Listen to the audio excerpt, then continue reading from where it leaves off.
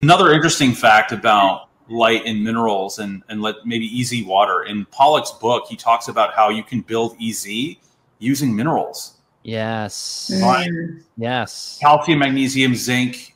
Very important. Or a few that he had mentioned. So to my mind, right, maybe if we take a step back and understand that life itself is this weird dance and interaction between light and the elements. That's really what it is. And we can see this in everyday life. We can see this with like pigments that are made from minerals and metals. When they're illuminated, we are sort of made aware of what that element is through light, right? And so I think this conversation of light and minerals and elements and more broadly is really a conversation about life itself. And there's another really interesting thing that I was reading, maybe 2 years ago or a couple of years ago, but like in certain nocturnal animals, zinc allowed for the evolution of their night vision, right?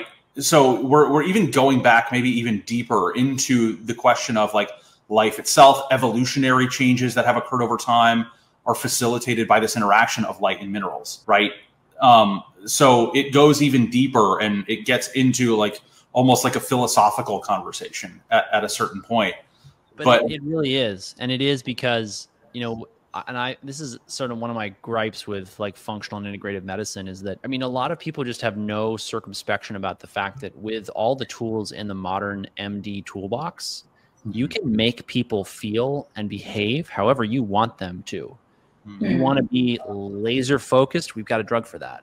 You want to be recovering from your workouts like you're Wolverine.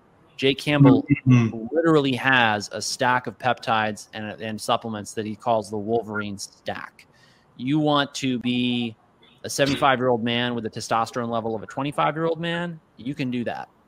And I have this conversation with men who, for example, want to go on testosterone or women who are interested in bioidentical hormones. And I just say, look, these have a very profound effect on how you feel and function. And the minerals are the same way. And that's why we talk about them like zinc, the masculine, gentle masculine mineral. People will notice these shifts in their personalities when you put your finger on the scales of what's coming in with things like zinc, copper, manganese, all these other things. That reinforces this notion of the importance of them. Yes. You can elicit such profound changes with minerals and light, right? Tweaking those two variables, especially, that says something about how they're used by life to sustain and procreate and all of that. And that is also, I think, why there's such an agenda from the powers that be that want to disempower people and who want to misinform people that these minerals and metals and hormones aren't foundational.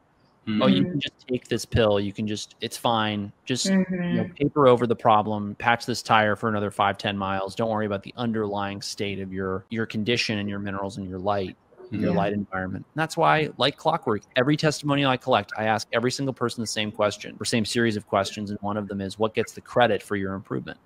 And then I want them to give me a percentage. It's like, what percentage of it was the group coaching? What percentage of it was the light therapy? What percentage of it was hormones or supplements or this or that? And nothing gets the lion's share almost ever. I've had like one case where somebody said 99% of my improvement was the supplements.